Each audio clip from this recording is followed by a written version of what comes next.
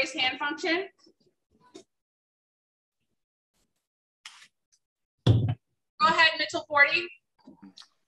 Hey, Martez, Kentucky ran for 340 yards. I guess just what kind of went into some of the issues that led to that? I mean, people just not executing, people not in the right gaps. That's about it. I feel like we did pretty well tackling today. It was just execution and gap integrity wasn't there. I think so. That would be my answer to that.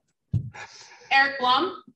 Hey, Martez, it was about the third quarter when you guys had back-to-back drives where you made Kentucky punt. Was there anything you changed in there that got those results for you? No, we just didn't start fast, Then we found our rhythm, but, we put our offense in a bind. We didn't step up in the biggest moments that we needed to, and that's something that as a captain, I need to go back and see how I can improve on that in the season. It's week 2, so hopefully we will get it fixed. Andrew Kaufman. Hey, Martez, what did you think of the way your team battled back time after time in this one, especially right at the end of the first half?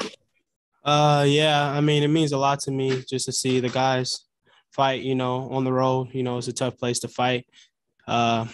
Just wish we could have done more. And Mike Reeves.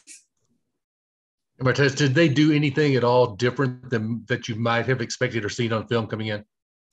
No, just like I said, we didn't start fast. We didn't execute early. And then you look up and it's 14-0, and offense got us back in the game multiple times. Defense didn't step up, and let it slip away. So, yeah. And a final question from Mitchell 40. Martez, how important were the 2 takeaways from JC just to keep you all in the game? Super important. He's really stepping into his role, and he's becoming a great player for our defense. A lot of fun to play next to him. Yeah, nothing but positive things to say about JC. Thanks. We'll be right back with Case Cook, our final player.